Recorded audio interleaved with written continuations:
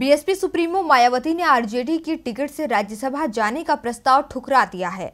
RJD नेता तेजस्वी यादव ने इसका खुलासा करते हुए बताया कि मायावती राज्यसभा नहीं जाना चाहती।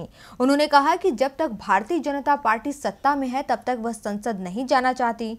वैसे मायावती के इस रुख को उनका एक बड़ा राजनीतिक दांव माना जा रहा है। पिछले साल सहारनपुर में दलित अत्याचार का मुद्दा सदन में उठाते हुए मायावती ने राज्यसभा की सदस्यता से इस्तीफा दे दिया था, जिसके बाद लालू प्रसाद यादव ने मायावती को आरजेडी की टिकट से राज्यसभा भेजने का ऑफर दिया। लेकिन अब राज्यसभा चुनाव की घोषणा के बाद मायावती ने लालू की पेशकश ठुकरा दी है। लालू के छोटे बेटे तेजस्वी यादव ने बताया कि मायावती बीजेपी के केंद्र की सत्ता पर रहने तक राज्यसभा नहीं जाना चाहती। मायावती के इस दांव के सियासी मायने भी निकाले जा रहे हैं। मायावती जानती हैं कि संख्या बल कम होने की वजह से वे संसद में सरकार के लिए मुश्किलें नहीं खड़ी कर सकेंगी। ऐसे में राज्यसभा जाने का कोई फायदा नहीं। साथ ही ऐसा करके बहन जी अपने कोर वोटर्स को यह संदेश दे सकती हैं कि वो दलितों की परवाह करती हैं और उनके हक में आवाज उठाने से वह पीछे नहीं हटेंगी। माया का ये संदेश उन्हें अगले साल होने वाले लोकसभा चुनाव में फायदा दिला सकता है। DBLIVE की रिपोर्ट।